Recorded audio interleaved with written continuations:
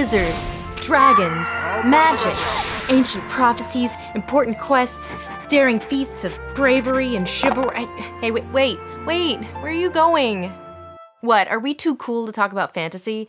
It's no longer low art for children, D&D campaigns, and bad Lord of the Rings ripoffs. It's now the stuff of prestige, of Oscar-winning trilogies, and the adaptational basis for the most popular show on television.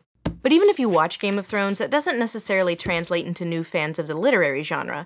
To quote Washington Post critic Michael Derda, many readers simply can't stomach fantasy. They immediately picture elves with broadswords or mighty thewed barbarians with battle axes, seeking the bejeweled coronet of obeisance. But the best fantasies pull aside the velvet curtain of mere appearance. In other words, the genre is a lens to explore what we as a society find important to our pasts, our presents, and our future.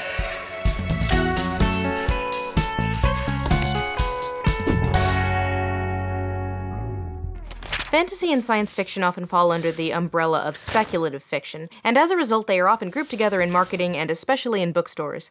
But if, as we examined earlier in the series, science fiction is more of a forward-looking genre propelled by the possibilities of technology and the things that worry us about that, fantasy is more backward-looking, by which I mean it is more inspired by history. Most of the seminal classics of the genre, like J.R.R. Tolkien's The Lord of the Rings and T.H. White's The Once and Future King, are based off of oral traditions, tropes, and stories rooted in Anglo-Nordic culture, with Tolkien looking backwards at everything from Norse mythology and linguistics to create an entire world that feels both familiar and fantastical, and T.H. White taking the great tradition of Arthurian legends and translating them into something more immediate and modern, and also very tired of fascism and communism. Both examples are reinterpretation of myth, but they celebrate those myths more than challenge them. So let's take a quick look at different types of fantasy. When most people hear fantasy, they think of epic fantasy, also known as high fantasy. High fantasy occurs in a completely fabricated world that can be inspired by history and legend, but that has its own consistent rules and physical laws that are separate from the real world. A Song of Ice and Fire is the big juggernaut of the subgenre right now, especially if it ever gets finished. Although, fans of the book, please stop harassing this man. He's busy. Then you have your sword and sorcery types, your Conan's the Barbarian, set in exotic quasi-mythological locations which can be #problematic in their depiction of exoticized coded versions of non-European peoples, but this is a 6-minute video and we only have so much time to get into it. And then there's Lord of the Rings, the classic, the big boy. Tolkien felt like England didn't really have a mythology, so he decided to write one, in effect laying the blueprint for the entire genre. There are plenty of high fantasies that aren't inspired by European history and folklore, but their popularity is a lot more recent.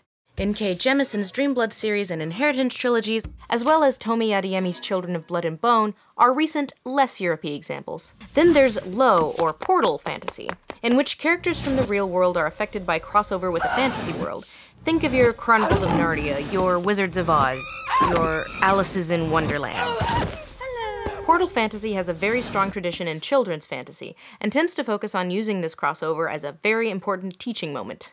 Then there's urban fantasy. Think The Dresden Files, or the Sookie Stackhouse series, books that take place in our world but with a fantastical twist. Maybe there's a secret magic society you didn't know about, or maybe it's basically our world, but hey, there's vampires and werewolves in it, and the werewolves are testifying in front of Congress. But what function does fantasy serve as a genre? What is its draw? As stated in the essay Why We Need Dragons by academic Daniel Baker, Tolkien set the great majority of the genre on a seductive path, a path to the status quo. The status quo is maintained because the reader feels no need to change, as evil has been vicariously defeated by the text's hero, and the need for social change effaced by nostalgic recollect. The impulse behind it becomes not so much a desire to create a better world, but to escape into a pre-industrial landscape. Real history is complex.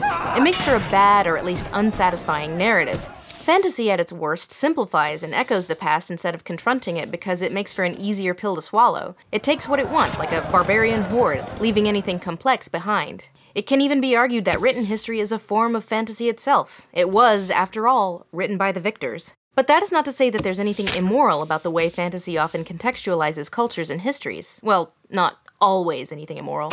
Fantasy, writes Professor of Humanities Jacqueline Rose, is not antagonistic to social reality. We can look to the past to find commonality, to find threads of what makes us human, to discover where we've been so we don't get lost moving forward. And the fantasy genre can be a fascinating study of all the ways we can reframe, idealize, deconstruct, and explore our histories and our cultures.